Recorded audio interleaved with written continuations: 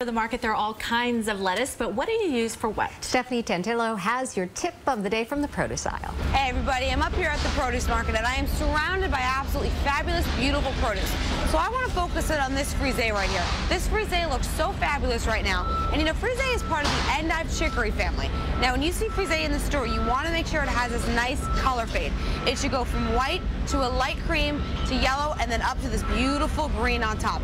It truly is one of the most elegant items you can throw in a salad. It has a great bitter flavor and it's just so stunning. Now when you bring Frisee home, make sure you store it in the refrigerator.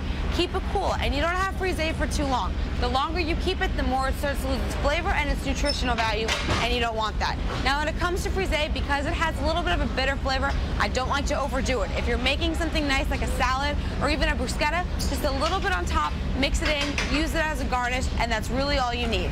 And I'm Stephanie Tantillo with your tip of the day.